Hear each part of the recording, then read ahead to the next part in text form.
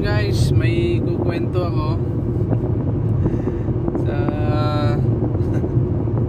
hindi natin naintindihan yung system. Akala ko na-save ko na yung sa editor, na-save ko na yung video, naayos na natin, upload na lang. Tapos alam ng full storage yung cellphone.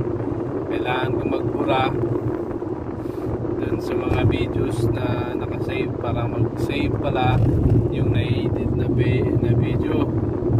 Ang nangyari, ang nabura kong mga video yung mga inedit kong video yung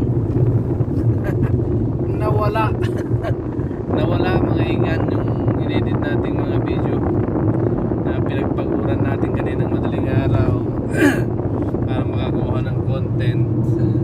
Pumunta tayo sa dagat, wala mga idol, nadali, napura. Ayaw siguro mag-upload kasi kukunti lang yung mga huli natin. Ayaw ipakita yung mga huli natin. So lesson learned, wag magbubura pag di pa na-upload.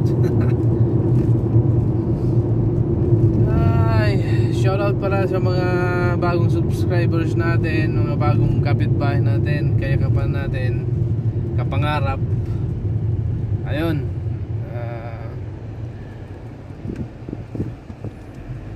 ano na lang, abang-abang na lang kayo ng panibagong video. panibagong video ulit sa pangingisda. Kasi yung video natin kaninang umaga nabura mga igan, nabura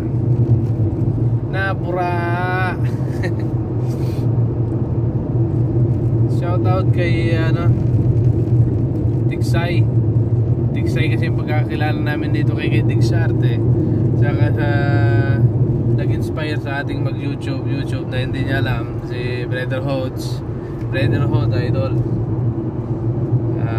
Sa iyo ako natutong magpa-monetize, mag-set up ng account sa Google AdSense. Sa iyo ako natuto, idol. Shout out sa iyo. Payakap mga guys, mga kapangarap. Yun lang. Lesson learned. Huwag magbubura pag hindi pa na-upload.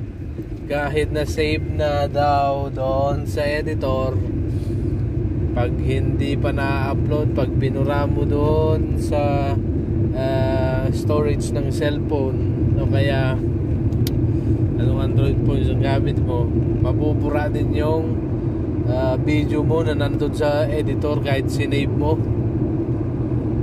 Sablay.